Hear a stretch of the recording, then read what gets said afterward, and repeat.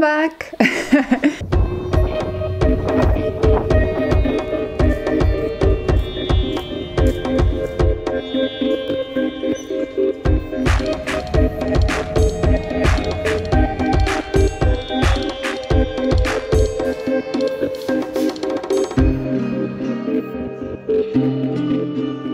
Hello and welcome to my channel and into this new video. I am back from Australia. I went there for a whole month. Honestly, it was a little bit much at the end. I was really eager to go back. Not because it wasn't amazing, but mostly because I really wanted to get back to work. That's how I am. So yeah, I'm back from Australia. I did a lot and I'm going to talk and show you a few bits of videos in today's video. Also, it's raining. I originally wanted to film yesterday and it was raining all day, and this morning it was fine, and now when I finally decide to put up the camera and film this video, of course it's raining. I hope it's not going to be too much of a bother in this video. I have my mic just there out of the camera, so hopefully it will pick up mostly my voice and not so much the rain. Yeah, we will see. I brought a few things back. Well, not everything is from Australia. That's one book that I bought in Paris, but I'm going to show you all of this today as well. I also have some art supplies, not a lot,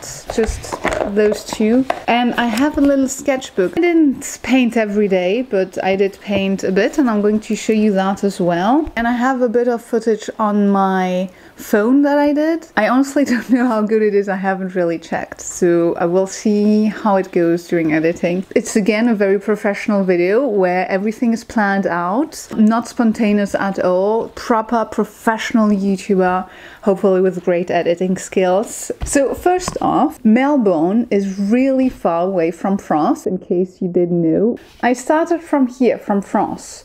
Traveled all the way to Singapore, made a break here in the airport, which was an airport, big shopping, food, and then traveled all the way down to the South Hemisphere, which I never went to Melbourne, which is here. It's on the other side of the world, basically. It's a long travel. I'm not sure it's that worth it. I'm off to a good start. Australia is great, the nature is great. Cities are not very interesting as a European. I had a great time, the landscapes were amazing, the birds, my god, the birds. I miss them already. But it's very far away, it's quite expensive to go there, and so as a European, I'm not sure how necessary that is. I mean, I feel like you can go see nature that is closer to you and not go to Australia. If you live somewhere in Asia or somewhere near Australia, then probably yes, it's a really interesting place. Though I suppose New Zealand is even better in terms of nature, so I don't know. Anyway, I basically did all the east coast of Australia. So I arrived in Melbourne and then I took a plane to Cairns. Let's just accept that my environmental impact in terms of traveling this year is off the charts, and move on, shall we? So, traveled up to Cairns, which was amazing. Then down to Brisbane to a friend, Sydney, Melbourne again for the opening of my solo show, and then I finished in Hobart. Hobart? I don't remember how they pronounce it. It's a long O. Hobart in Tasmania, and then back to Melbourne, and then back home. So that's the plan.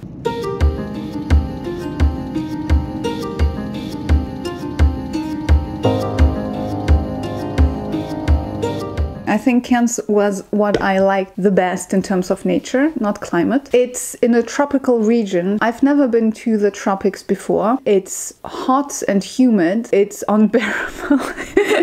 It was really difficult. I love the nature and everything, but the climate was harsh. Cairns itself is a 200 years old city. It's not especially beautiful, it's just not very interesting. What is interesting in Cairns is that you get access to the Great Barrier Reef and to the rainforest. So those are basically the two main attractions and the two reasons why I went there. So I started with a guided tour to see the wildlife and the wildlife in the evening and at night, and that was quite amazing.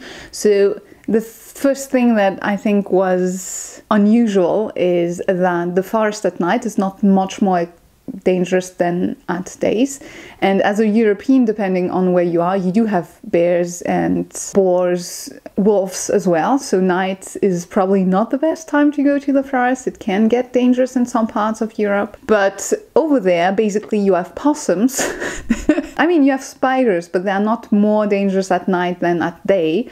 So that doesn't really change. So yeah, you have possums and kangaroos, marsupials. So you don't really have any big predators. You have dingoes, but not that up north. I think they're mostly in the subtropical region of Australia. You do have salty crocodiles, which are huge, but they're in the water, so not really in the rainforest. And especially when we went to that tour, we went a bit higher, so maybe about 800 meters of altitude, so nothing crazy, but still. The climate was much nice as well. And of course it rained, which, I mean, it's a rainforest, so on point, but it was pouring to the point that actually branches fell on top of the path we were, and it was a really small path. So that was quite an adventure. I actually got a leech on my trousers. I didn't really come as a tourist. I did check before how to dress, and I asked and so on. So I was fully covered. I had a lightweight linen shirt, long shirt, and then I had trousers, lightweight as well. Everything was light colored, mint and blue. I probably have a picture of how I looked, which I'm going to add to the video so you have a better understanding how fashionable I looked. I kind of liked it, kind of dig the explorer vibe that I had. And I had a leech when the rain was falling so heavily, we all got drenched. It was kind of, yeah, it was brutal. I got a leech, and it's the only time I had a leech really on me. It just was on my trousers, and it just kind of, you know, got rid of it. I hope I didn't kill it. Apparently they're really strong, so it's hard to kill them. I don't know. They're not really dangerous. They just suck your blood, and then once they're satiated, they just fall off. Most people are kind of afraid of leeches. It's kind of, okay, disgusting. You know, you have the small parasite that attaches to your skin and drinks blood, but they're not dangerous because they don't stay there and they don't give you any disease. Ticks are much more of a problem, but we've got ticks in Europe, so I wasn't too worried about that. I put my socks over my trousers, and I also had bug spray because it's Australia. So everyone seems to wear bug spray, probably more because of the mosquitoes, I'm not sure, but I definitely had bug spray. It was amazing. I really loved it. We also saw those huge strangling fig trees, and I think I really fall in love with fig trees. Basically, it's not really a tree. They start their life on top of other trees, so they arrive with bird poop or things like that. They start in the branches, and then they send their roots down. Then they end up strangling the parasitic trees. They're actually really problematic if you've got one in your garden because they reproduce pretty fast and then they kill everything else. But in terms of aesthetics, really nice, really beautiful. We saw two huge ones that stayed up because usually what happens is they strangle the tree, they kill the tree, the host, and then everything falls down and dies. But for some reason there were two really big ones in that forest, and those they did stand up. So the tree inside, or the host tree, was dead, but the fig tree was still standing and strong. Very impressive. I saw some platypus, lots of possums, a few kangaroos. I don't really have pictures of them. I mean, I have, but they're pointless.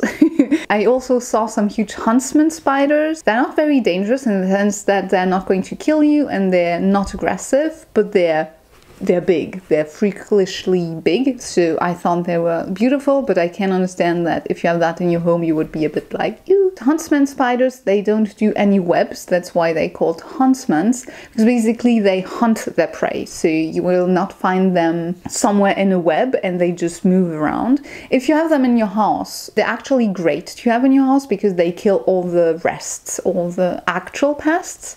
And again, they're not really dangerous. Even if they bite you, apparently it does hurt a bit, but it's not really dangerous. The deadliest spider in Australia is the redback. It's a rather tiny black spider with a red cross on its back. That one is a bit more problematic because it tends to stay in sheds and garage, so very close to humans. Its bite is deadly. Of course, Australia now has anti-venom, so nobody dies from their bites anymore, but still, I suppose it's better not to get bitten. The other thing that I did in in Cairns was to go snorkeling over the Great Barrier Reef, and that honestly was the most amazing experience I've had so far in my life. It sounds like I'm exaggerating, but I'm really not. I've never snorkeled before, so this was really new, all the sensations that you have. And I also think that for me personally, I went to Australia and Cairns, and in that specific very raw nature at the perfect time in my own life, because I know the species, so I could recognize the species and feel that makes the whole difference. I had a real appreciation for what I was seeing, but I was also recognizing the species that I was seeing, so that was quite amazing. Just the feeling of snorkeling, so if you've ever snorkeled, you're probably going to understand that, but basically you are at the surface of the water and you are floating over the reef, but the reef goes down like a cliff, so sometimes you hover over something that goes deep down and it's almost like flying over a cliff, but at the same time you feel completely safe because you feel that you're just floating. So it's a very interesting sensation of floating, flying, danger, safe kind of feeling. I tried to make a picture of it, but it's really hard to explain, but it's quite magical. Now, the Great Barrier Reef itself is dying, sadly. I knew about it. I did see all the signs, the bleaching, the extreme glowing before bleaching, the cobalt algae, but still there's part of it that is healthy and there's still a lot of fish around. It still was gorgeous to me. Amazing experience. It's hard to put into words. I don't have any footage of it. For one, I really wanted to be in the moment and I didn't really want to bother with filming it. If I was going to film that with my phone camera, it would have been crappy footage anyway. So, and I was so afraid also to just drop my phone into the reef and be like, oh crap. They were selling these tiny plastic baggages where you put your phone in, and I was also like, that doesn't look very safe. I mean, if some water gets inside, then I'm fucked. Didn't do that, but it was amazing. Really loved it. I also went to the botanical garden. Beautiful plants, gorgeous. I don't really have more words for that. It started to hike up a bit, but then I got scared because I saw such a huge lizard. I'm not kidding. It was about this size.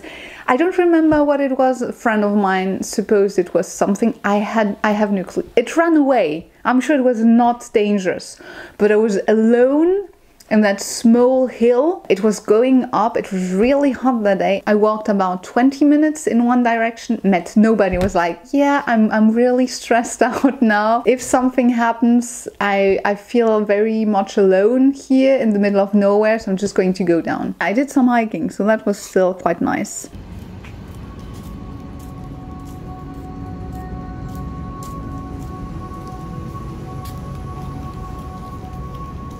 Then I went to Brisbane. I actually went to a friend of mine. She's an entomologist, and she brought me back to the bush. Again, the bush is amazing. The fig trees everywhere, the roots in general, the buttress roots. The buttress roots, basically the trees in the rainforest, they have very shallow roots because it's so humid that they don't need to have very deep roots to go and get the water, but that's bad for stability, so they evolved to make buttresses at the base of the trees, and so it gives those trees that are very aesthetic, very beautiful. I love the trees. With my friend, she booked a tour to see glowworms, and that was quite magical. Again, impossible to take a picture of or a video about it, so you just have to imagine and listen to my voice. Lucky you. We went down at night in the forest and down to a sort of cave, and then you had all these glowworms that were on the cave. So they're tiny larvae. I don't remember of what, to be honest, but it kind of looks like a galaxy because you have all these tiny dots of lights in the dark. And since we were in the middle of the rainforest, you would look up and you would also see the stars because it wasn't really a cave. It was like more kind of deep down, and so you would still see the sky and the glowworms, but it was down in the rainforest, so it was really pitch black. But if you would look up through the canopy, you would see the stars, so you had that double galaxy. Really beautiful. Oh, we also had a massive hailstorm. It's good that I wrote these down because so much happened during that month. I went out every day. It takes time to remember everything. So yeah, we had a massive hailstorm in that rainforest. The hails, and I have a picture of that, they were that big. We actually wanted to go for a walk, and then it started to rain a bit, and we were not that fast. We were like, oh, let's just go back to the room and wait for it to pass because we don't really want to get wet. And then it started to hail, and then that massive hail size, and we're like, oh, it's good we didn't go out. And then we went out again once it stopped to do a canopy walk. That was really nice to be in the canopy, really like that. We also, oh yeah, that was fascinating. So my friend, she's an entomologist. She also sells anything bug related, bug pins, bug brooches, jewelry, earrings, bags, etc. I'm going to link her website and social media down below. It's a side job for her. So she's a scientist entomologist at day and works with fruit flies. But at night she has that craft shop, and she also does things with insects. So if you're into bugs, you might be interested in that. Anyway, she's a scientist, and of course she has scientist friends, and she knew they were doing a study right now in the forest, in the rainforest. So it was near O'Reilly's, if you know that place. It's pretty well known. Anyway, it's not far from Brisbane. And that study was a moth study. It was a moth distribution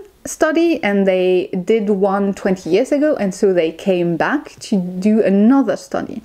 And so basically what they do, they put on traps to trap moth, and then they sift through all the insects, so they're dead, obviously, all the dead insects, and then they note where they are. And the idea at the end of the study to see if the distribution changed, if the moth where they live changed, if it was high up in altitude or lower down, or if anything changed. We went to their sort of lab where they had all those moths in the midst of being pinned, and I took a lot of pictures of these because they were all very fresh. I actually asked about pigmentation, maybe not at that time, but another time. I did a lot. I'm not able to tell you everything, but I know pigmentations in moth or insects. Basically you have two types. You have proper pigments, and those stay in time, and then you have something that is closer to dyes, and those will fade after a while. So yeah, the moths were really fresh, and so the colors were really vibrant still.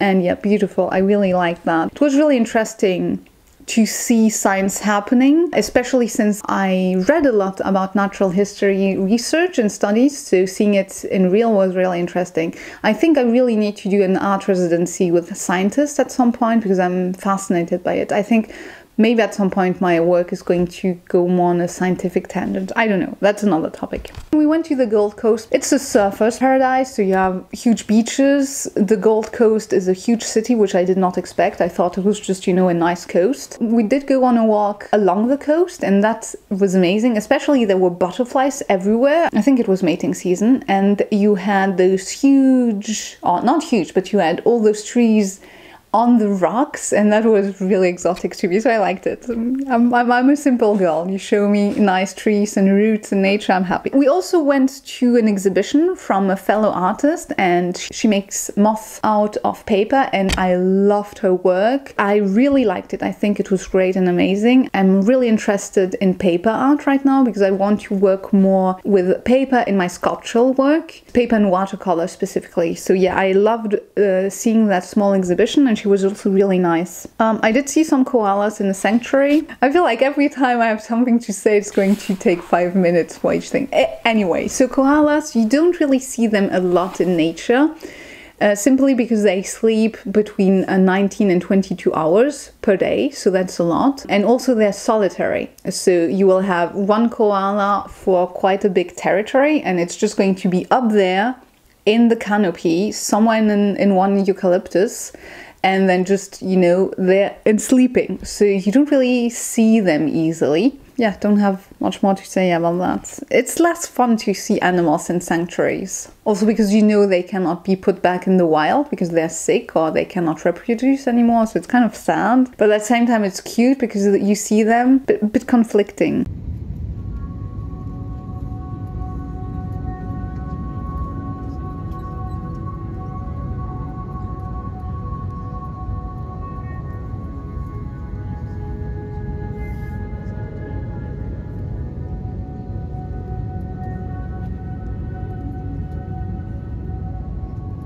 Then I went to Sydney, and Sydney was very exciting for me as an architect because of the opera. I did take pictures of the opera at all times of the day, at night, at sunset, in the morning, when it was raining, when it was sunny. I felt the need to take so many pictures, also for my boyfriend who's an architect, because he wasn't able to come with me during that month. And we've studied architecture together, so I think that it's the only thing that he was kind of jealous, maybe not jealous, but like he would have liked to see it himself, was probably the opera of Sydney. I mean, everything else he was like, oh, that's really nice and beautiful, but the opera, he was like, oh damn, I wish I would be there. So I felt like the need to take so many pictures of it, and I did, and it was really nice. So yeah, a lot of time in Sydney was spent on that. I also went to the Natural History Museum, which was not bad. I did actually do a few sketches about it, the platypus especially, since I saw it anyway, the koala as well. Yeah, and that was it in that museum. I think it was the museum I enjoyed the most during my whole Australia trip. The other thing in Sydney is to go for a coastal walk, which I did. I basically, every time I would just check out what to see in the city I was in. And as a naive European, I originally thought there would be much more to do in a city, because usually when you travel in Europe, you go to a city, you can spend 2 weeks easily and do something different every day. But in Australia, cities themselves are not very interesting. It's usually what is around the cities that is interesting. So in Sydney, there are the Blue Mountains, which I was not able to go to, and all the coastal walks, and I did one, the Bondi Coogee walk, coastal walk, and that was really nice. Full of tourists after some point. I also went there without sunscreen. So they actually have sunscreen at the beach, so if you forget it, you can put it on. But I was already, I've been walking for 1 or 2 hours, and the sun was coming up and it was getting hot, and was feeling that my skin would not be happy. And honestly, I was finished with that walk, so I left. And I didn't stay a long time in Sydney, otherwise I would certainly have done more coastal walks. If you ever go to Australia, focus on nature. Don't really think about cities. They're done in like half a day and that's it. Even most of the museums, probably a day is enough for any city in Australia. What you really want to focus on is to go to nature, go in the bush, go at the coast, go see the reef, go see the animals, and then you're going to be happy about it. A quick note on ibis birds. Ibis birds were pretty much everywhere. Birds in general are crazy in Australia, and I really want to do more artworks on them, just because I was like so amazed by them. But ibis birds I especially liked. And then I learned that people call them chicken bins, because they are everywhere and they try to eat whatever we leave behind us. And so people don't really like them, which is sad and kind of illogical. They live from the trash we create, and then we're like, oh, that's dirty, but I mean, we created the trash. The bird isn't at fault here, it's the human. And yeah, they're beautiful. Their legs are kind of like skeleton. They have dark black legs, and then you have white stripes onto the legs, and it looks like a skeleton. They're pretty big birds, and then they have those long necks and very long curved beaks. The head is black, the body is white, and yeah, beautiful birds. I love them. I saw them in Cairns until Sydney, but I didn't see any in Melbourne, also not in Hobart. In Tasmania, I didn't see any. I don't know if they are just more rare or if they are more in the bush. I don't know. I just didn't see them. I really missed them. They're beautiful birds. I did see a lot of lizards as well.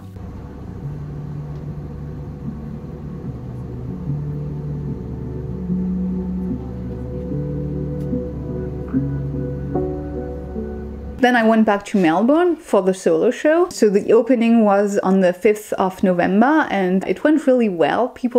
They seemed to really enjoy my work, and every time I would talk about the meaning behind it, then they would like it even more. I mean, it's always good for your ego as an artist once in a while to get approval from people who enjoy art, if that makes sense. So yeah, it was a really nice evening. I did sell 2 pieces, or 1 piece before the opening and 2 pieces during the opening, and that that's always great to actually meet and talk to the collector and to see, you know, that shine in the eye when they buy a piece. The show is still running until the 27th, so until the end of this week. So far I've sold 5 pieces, so that's half of the show. John from the gallery was really nice too, very helpful. And I just had a great time, honestly. I also met 2 other artists, one with whom I had talked a bit more before. He's a ceramic artist. We went to a vegan Chinese restaurant and it was so good in Melbourne. His name is Vipu. He does ceramic work and it's more expressionist than realistic. Usually it's kind of cute and funny and I don't know, really kind of like his work. And then I also met another artist, Kaneko Karis. I'm going to say it French-wise, I don't remember how we would pronounce it in English. Kay and I spent a great time with him as well. We spent the day together and that was really great. Went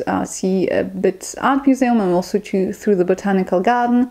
And he actually gifted me an artwork which I was not expecting and it's amazing. It's a rose mixed with an octopus and he works with acrylics. I would say it's the typical hyper-realistic, surrealistic style that is kind of from my niche basically. You see that type of art a lot in my niche and my work, and yeah, I really dig it. I was so happy that he would give that to me. It was such a surprising gift and he was a really sweet person, so yeah, I had a great day with them.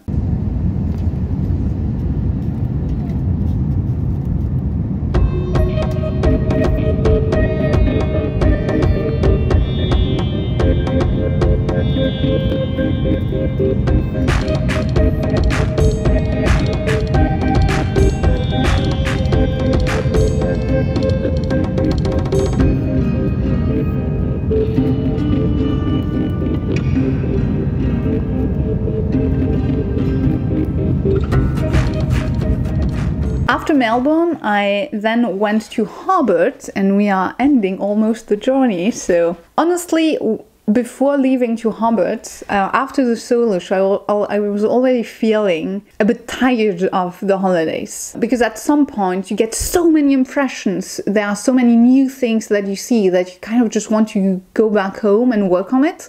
Because you're so inspired by nature and everything you saw that you want to get back home and then actually work. And I was really missing my studio. And so when I went to Hobart, I was basically a bit tired. And the first day in Hobart, I didn't really do anything. But I had booked 2 tours, or not one tour. I had booked an art museum, and the last day I wanted to hike up Mount Wellington, which I all did, and that was amazing. I feel like Tasmania is also a place where you could have stayed a lot longer. Nature is really interesting down there. So the first tour I did was a Tasmanian cruise, and we went on a boat. It was really amazing.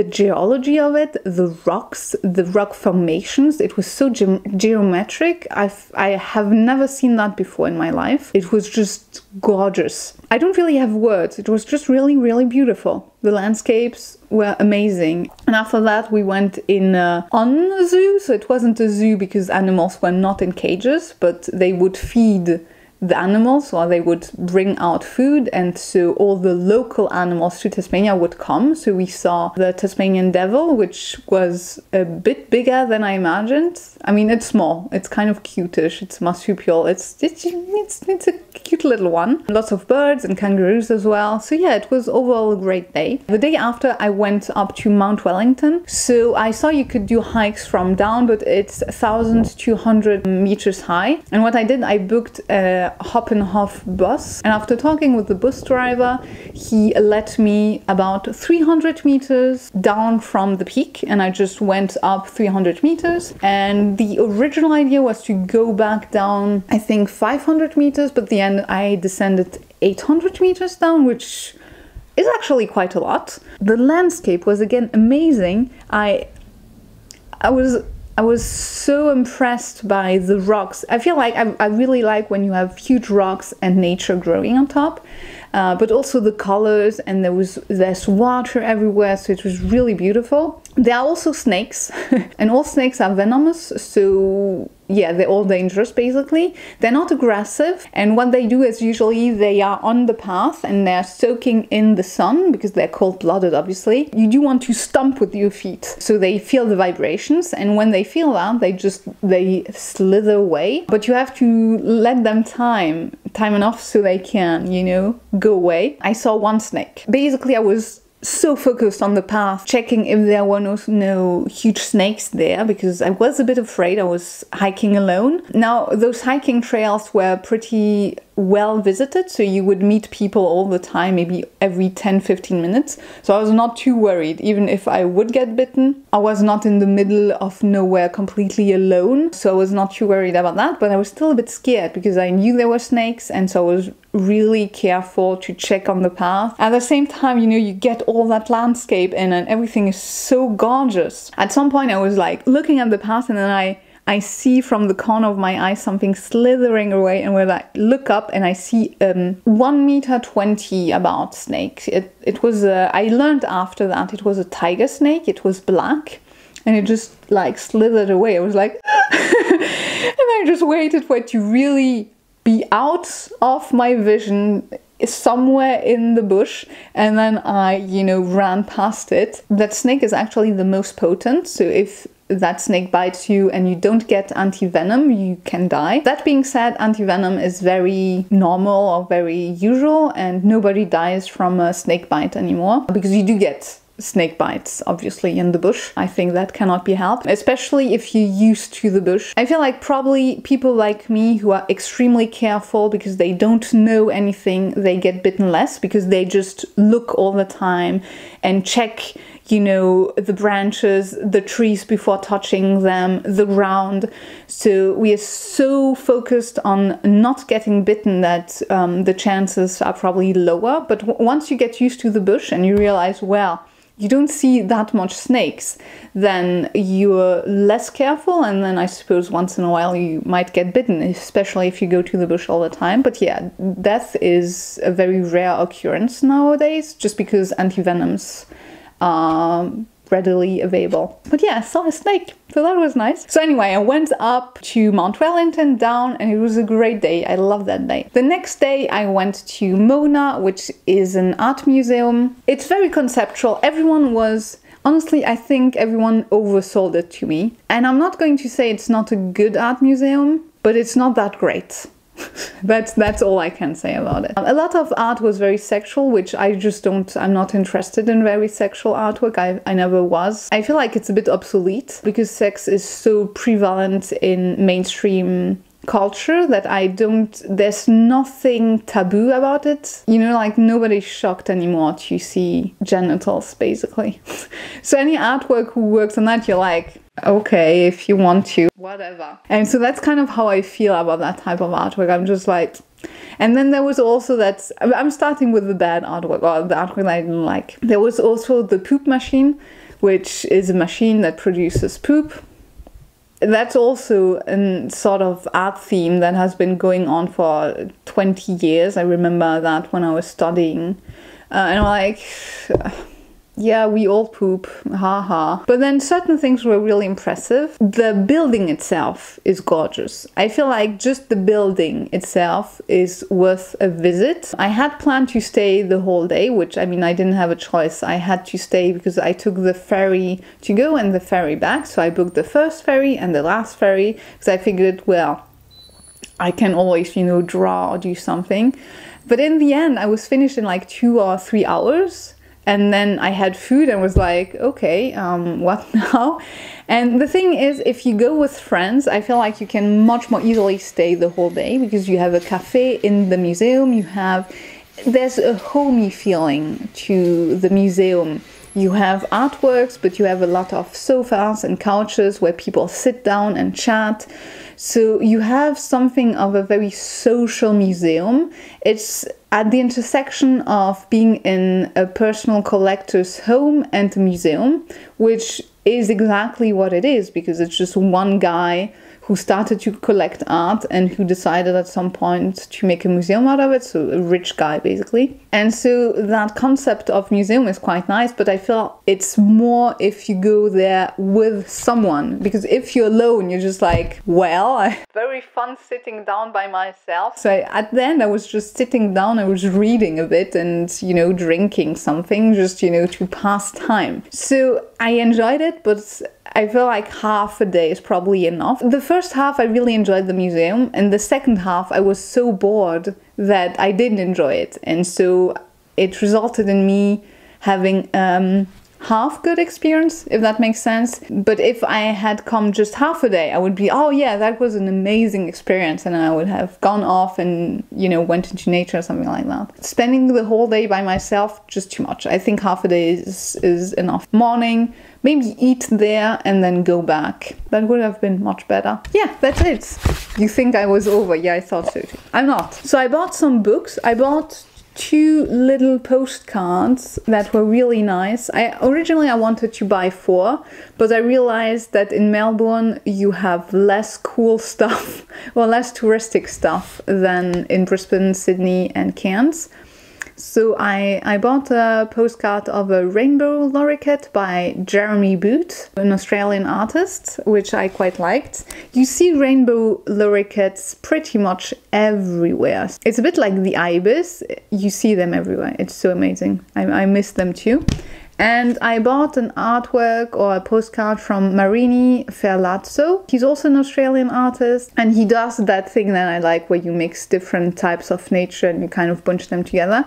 So I took this postcard, not because it was my favorite one, but because they didn't really have a lot of different ones, so I went with that one. I also got a monography from Segar Passy.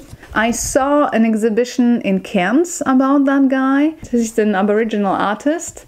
And his work was kind of naive, but almost realistic, although he would only paint what he would see. So it's just, the skies in Australia are fantastic. I'm not sure exactly why they are that impressive, but the cloud formations are like, I've never seen something like that in my life before. And I think it's probably because the Pacific is maybe huge, maybe the Great Barrier Reef changes something about the wind movement or the current, I don't know. But I've never seen such beautiful skies before. And I live by the ocean, so I'm used to very impressive skies, but not to that amount. And I also wanted to buy that book just for support, I guess. Next to nature in Australia, Aboriginal art is really interesting. And then I got another book, and I bought that book in Hobart. So they had this Aboriginal art gallery in Hobart, and so I went to just check it out. And I already had in my head a plan to buy a book about Aboriginal art, because I really like the very abstract art and the honesty of it. It's so strong, it's hard to explain. I think whenever an artist is very honest and not overthinking about his artwork, that person is able to create something that is great. There's no other words to describe it. And so I went to that small art gallery, and they had original art, but that I don't have the money to pay that. And also shipping and everything, it would have been a few thousands at least. I would have loved, but yeah, not an option. So I was looking at books, and I think I spent probably 20 to 30 minutes just looking at all the books to find the book that I like best. And I ended up picking this one, mostly for one specific artwork, which I absolutely loved because of the colors. I also picked this book because it was showing a bigger variety of artwork and not just one specific region or a monography or just women or whatnot. There's a lot of text, so I'm going to zip through it probably. It's going to be a bit of an inspiration, I think. Yeah, I'm really glad I got it, but wow, it's so heavy. I didn't say that because I don't think it matters all that much. But basically I went with a suitcase with some artworks which I left in Melbourne at the gallery. And the rest of my travel, I usually just travel with a backpack. So when you buy something like this with a backpack, you kind of regret it. But yeah, I don't. It's a great book. The other book that I bought, but not in Australia, but I'm just going to share it anyway because it was during my trip, was in Paris. And I've been following this artist for a while. It's Laurie Lipton. She was in Paris and she was at a group show about drawings in Paris at La Halle Saint-Pierre, which is still going on. I don't know until when. And she was doing the book signing. And if you watch this video when it comes out, there's going to be another book signing tomorrow, so on 27th of November.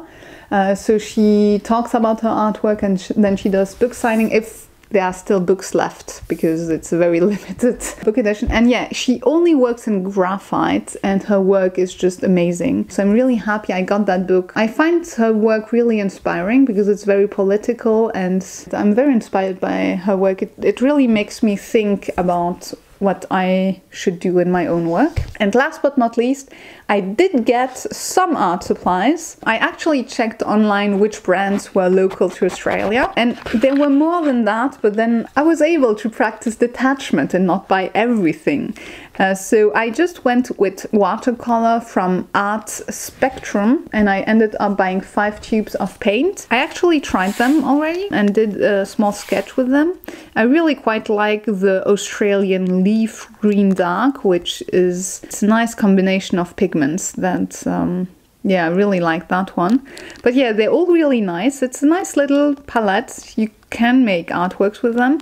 It's probably going to be more for sketchbook practice or inspirational things for me than proper artwork, because I do use Schminke, so I feel like if you do proper artworks, you might as well use the best quality paint you have, and from what I've seen by using them, they are not as good as Schminke, which, I mean, I was expecting, but I really wanted to have something from Australia. For me, I do like to bring back art supplies. And the last thing I bought was in the most amazing art shop I've ever seen, and that one was in Fitzroy, which is the most hip neighborhood in Melbourne. And when I say hip, for people like me, you've got a lot of vintage and second-hand shops, you have handmade stuff, lots of vegan places, you know, that type of neighborhood. So I like those.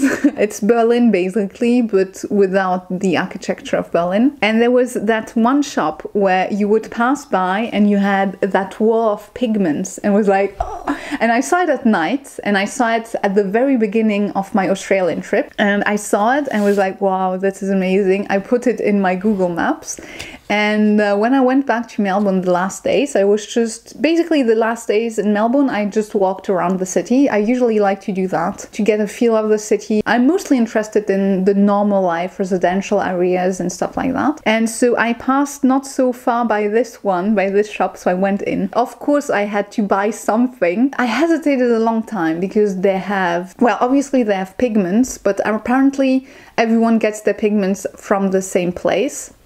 And in Europe, the most known is Crema, I would say, although you also have Sennelier, who sells pigments. I actually have some. And while I'm really interested in doing my own paints, for now I felt like maybe something else. I checked their oil paints, but I have so many oil paints and it's not the thing that I use the most right now. And then I saw this tiny, dainty little thing, and this is handmade watercolor. It's just 5 colors. One of them is Madder Lake, which is not light fast, but I don't care.